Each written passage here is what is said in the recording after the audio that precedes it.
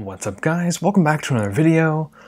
With all the hubbub surrounding Apple's announcement that they're going to start making their own ARM-based CPUs for Macintosh computers, I thought today I'd give my thoughts on this and take a look back at Apple's last architecture transition, and maybe in closing take a look at what it might mean for the computer industry as a whole. So without further ado, let's get to it.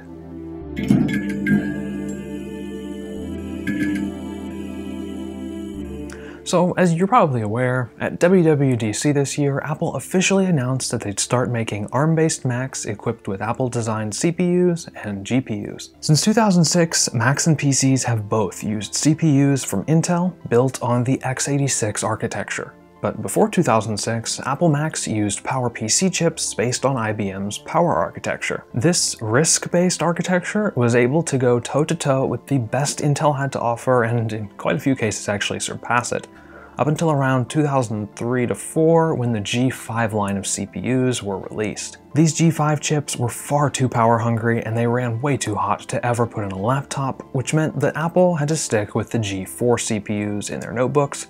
They were also unable to hit their promised clock speed of 3 GHz in the Power Mac G5. So, Apple decided to transition all of its Macintosh computers to Intel CPUs. There were other factors that played into this, but that's not really the important part here. What matters is how the changeover was handled. The first version of OS X to support Intel chips was macOS X 10.4 Tiger.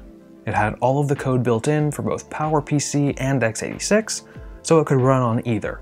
Just like macOS 11 Big Sur has all the code built in for x86 and ARM chips. Now, the original release of 10.4.0 was a little rough on the Intel-based Macs back in the day, but Apple quickly released updates and patches so that just a few months after launch it was running almost perfectly. Applications were another story though. For those of you who don't know, software code usually has to be wrote for the specific architecture that it will run on. When Apple first started selling Intel-based Macs, the existing PowerPC machines actually had way more software available for them than the brand new Intel Macs did. To help make up for this, Apple built Rosetta, which is a real-time translator of sorts that interprets the code from the PowerPC apps in real time so you can run them on an Intel processor. And Apple's doing the exact same thing today with Rosetta 2. It'll translate the x86 instructions from existing apps in real time to ARM instructions. The downside of this approach is usually performance though. Interpreting code like this tends to be pretty slow, sometimes so slow that it's almost unusable, but back during the PowerPC Intel switch, the increase in performance of the Intel CPUs was so great that most PowerPC apps ran just as fast on the Intel machines as they did on PowerPC Macs. There were exceptions of course, but on a whole it actually worked out really well for Apple. Now, whether they'll be able to replicate this today remains to be seen, but personally I have my doubts. Part of the reason this worked so well for PowerPC is because PowerPC is a RISC architecture. RISC stands for Reduced Instruction Set Computing, and while it's too complicated of a subject to get into in this video, there's also a lot of factors that have an effect on it.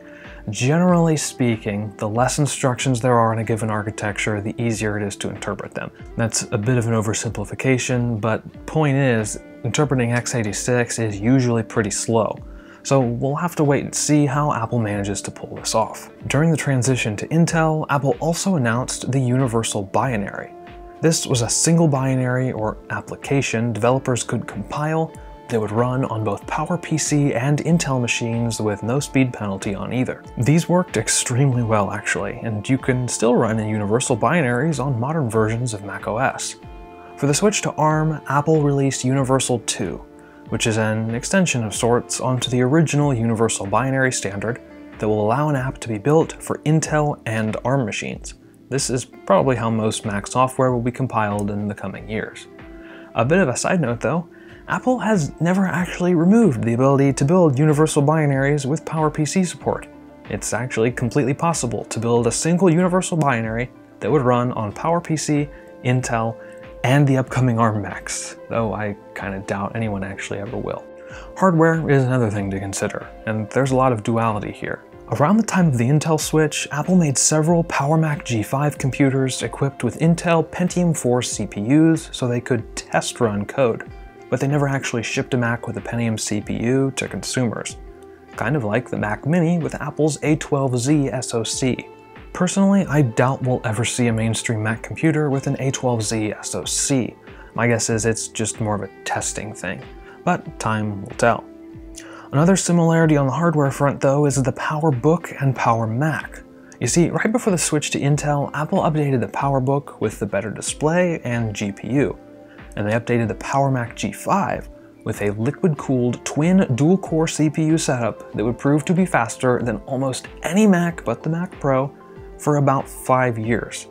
And today, Apple just refreshed the MacBook Pro with a 16-inch display with a higher resolution and the latest RDNA-based GPUs from AMD. The Mac Pro just received a major refresh too, with 28 cores, twin-die GPUs, and up to 1.5 terabytes of RAM. Time will tell, but I suspect this to be the last Intel-based refresh of these two product lines, and Apple may have just as hard of a time surpassing the performance of the 28-core Mac Pro as they did surpassing the PowerMac G5 Quad back in 2006. The final side of this all is the time frame. Apple released its first Intel-based Macs in the beginning of 2006 and said the transition to Intel would take 2 years, just like they have for the ARM transition. But they actually ended up having all of their product lines transition to Intel in that same year. But for most of 2006, I would say the experience overall was better off on PowerPC. But by 2007, a lot of software had been ported to universal binaries, and the major advantages of the switch were starting to show. By 2008, PowerPC support was kind of starting to dry up already, and by 2009, support from Apple ended officially. After the launch of the Intel-based Macs, PowerPC devices only received one more major release of OS X, which was 10.5 Leopard, and I hope that doesn't become the case with the ARM transition. But when Apple says it'll take 2 years and they don't really elaborate, it doesn't fill me with a ton of confidence. Personally, I hope that means that it will take 2 years to transition all of their product lines over to ARM, and we'll see something like 4 or maybe even 5 years of software support for existing Intel machines, but time will tell. It'll also be interesting to see how this change spills out into the rest of the industry, since people tend to follow Apple's lead on these kind of things. Microsoft has tried and failed repeatedly to transition Windows users over to ARM-based machines. A lot of the reason they failed, I think, was due to the fact that Windows on ARM, up until very recently with the Surface Pro X, didn't support any x86 applications. And even now that it does support them, they run really, really slow.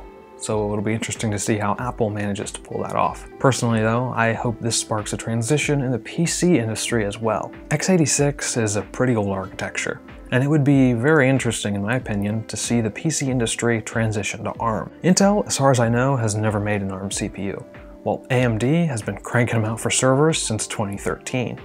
If this transition were to start, led by AMD, we could see AMD become as dominant in the coming decade as Intel has been in the last. So, TLDR, I'm looking forward to this. Hopefully Apple's clever enough to pull it off and not leave Intel users in the dust quite as quickly as they did their PowerPC users. Either way though, things are about to get interesting. As always, thank you guys so much for watching. If you liked the video, hit like, get subscribed, and ring the bell so you get notified when I post new videos. And I will see you guys in the next one.